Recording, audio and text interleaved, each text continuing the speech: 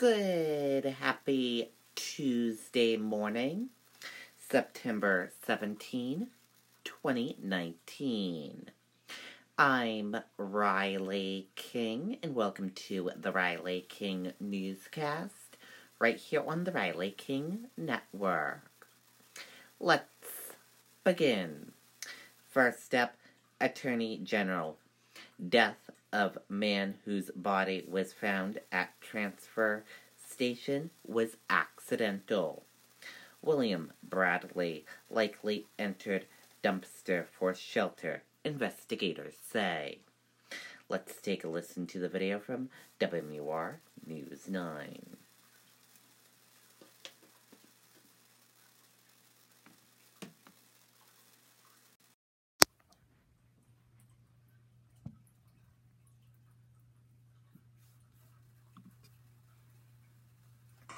We feel that if a customer wants their product and they're ambitious and they want to do it today, if we have it here in stock, we have the people, the trucking, and why put off till tomorrow what you can do today? Visit us at powellstone.com. Tonight, the death of a man whose body was found at a waste transfer station in Auburn is being called accidental. In May, workers discovered the body of 36-year-old William Bradley in a pile of trash. Investigators say Bradley likely got into a dumpster for shelter and was inside when it was loaded into a garbage truck. Investigators say he was intoxicated at the time of his death. Okay, and there you go on that video and that report.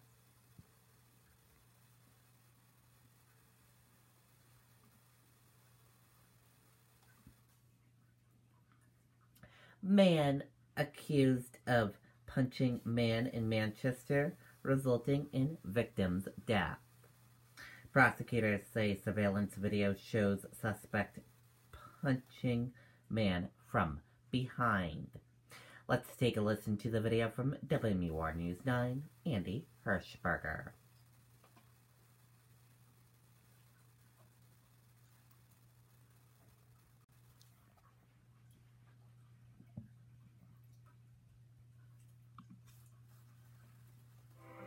Customers will call in or email in and just tell us that I was at the store, and from the beginning of the sale till the delivery, it was a great experience. And as a business owner, that's what we strive for. Visit us at powellstone.com. David Samaria is charged with negligent homicide and first-degree assault after prosecutors say he punched 57-year-old Robert LaChance in the head, a blow they say led to his death. Prosecutors say it started with an argument between the two Friday night on Spruce Street, where Samaria claimed LaChance tried to take his backpack, and Samaria pushed him backwards to the ground. But prosecutors say a review of nearby surveillance cameras told a different story. And the video shows the defendant walking up behind him and to his right and basically sucker punching him in the head.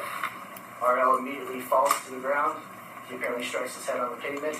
That's what led to his death. Prosecutors say LaChance also had a black eye along with cuts to his head and chin. Defense lawyers questioned when and how LaChance even got those injuries. Just because there was a catastrophic injury here, according to the state's representation, doesn't mean that the defendant intended that result. But prosecutors say this was a terrible result over a very minor altercation. This defendant got into an argument with a guy who was cleaning up milk crates, throwing them in a dumpster. Over that minor little thing, he chooses to punch RL, which results in his death. Supporters of both Samaria and LaChance chose not to make any comment today. Samaria is being held without bail. Reporting live in Manchester, I'm Andy Hirschberger, WMUR News 9. Okay, and there you go on that video and that report.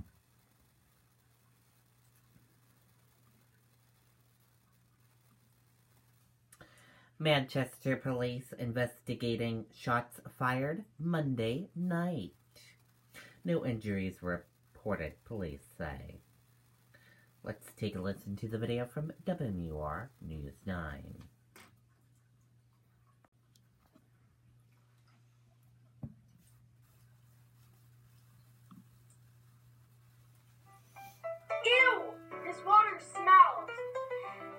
Smelly water is ew.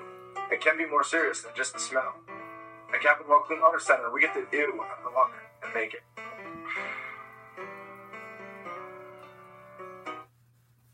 And right now, Manchester police are investigating reports of multiple shots fired. Several 911 calls came in around 9:15 tonight on Green Street near Beach Street. Thankfully, no one was hurt. Police say they do not believe this was a random act. Okay, and there you go on that video and that report.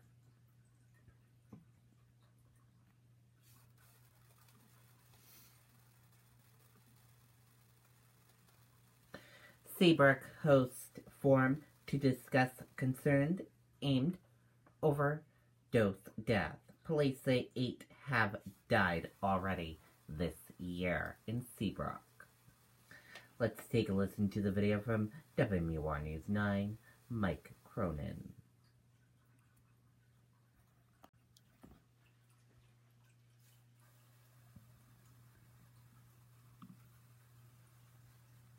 We feel that if a customer wants their product and they're ambitious and they want to do it today, if we have it here in stock, we have the people, the trucking, and why put off till tomorrow what you can do today?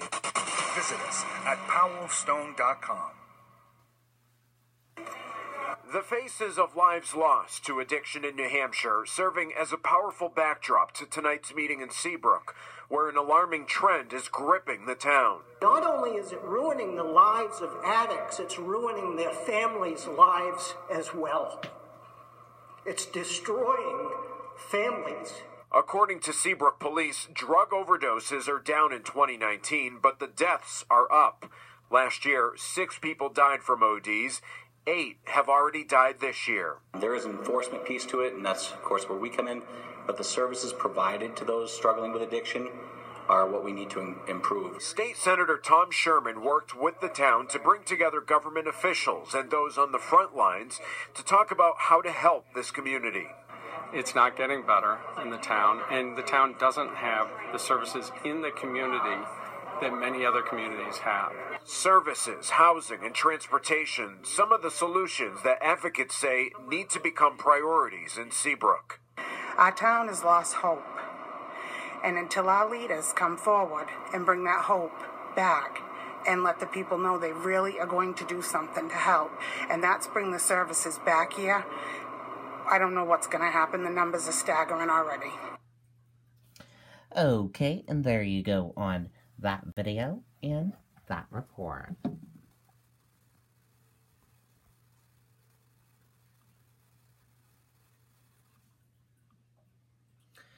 Companies on education funding brings lawmakers, governors closer to budget deal. Governor says he won't budget on business tax rates. Let's take a listen to the video from WMUR News 9, Adam Sexton.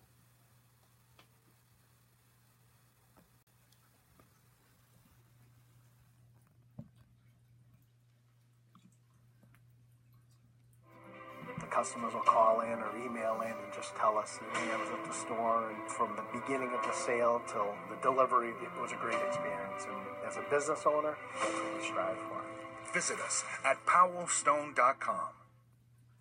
New Hampshire has gone nearly 80 days without a state budget, operating on a continuing resolution that has left state agencies juggling finances and a cloud of uncertainty over big issues like education funding. There's a lot of people who are going to be affected in a lot of ways, and so the sooner we can get to a compromise, the better it is for everybody. This week, after a summer of meetings between the governor and top lawmakers, a deal appears within reach. When it comes to the key issues of education funding and property tax relief, dollar for dollar, I found a way to compromise and fund 99.7% of what the legislature passed. So that's a huge step forward. Governor Chris Sununu tells News 9 while he won't budge on business taxes, he is agreeing to support much of what legislative Democrats want for schools. And you're looking at $16 million for Manchester, $2 million a year for places like Berlin that really need that type of opportunity.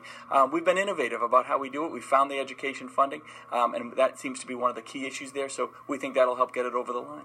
Details aren't being released, but Senate President Donna Soucy confirms there is an emerging consensus on education. That's one area where I think the governor has compromised and moved, and there are certainly areas that we've offered where we were willing to move. There remain 2 or 3 items that we're going to continue to discuss with the governor.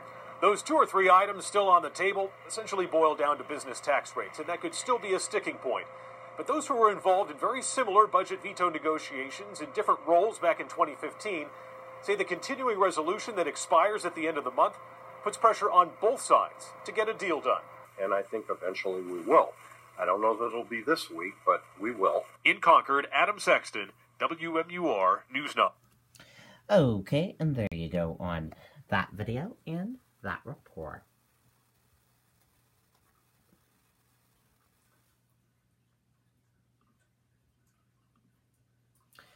U.S. futures point to slightly lower open. U.S. stocks were set to open slightly lower Tuesday morning. Trump backtracks after Saudi attack. I don't want war with anybody. Let's take a listen to that video from World News with David Muir.